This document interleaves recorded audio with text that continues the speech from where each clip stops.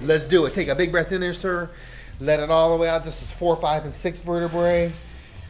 Ooh, that was lovely. Now we're gonna go down to 9 and 10. Big breath in. Let it all the way out. Drop your right shoulder just a notch towards. That's perfect. There you go. Oh, that was good. So this hip is rotated down, causing a functional short leg. Yes.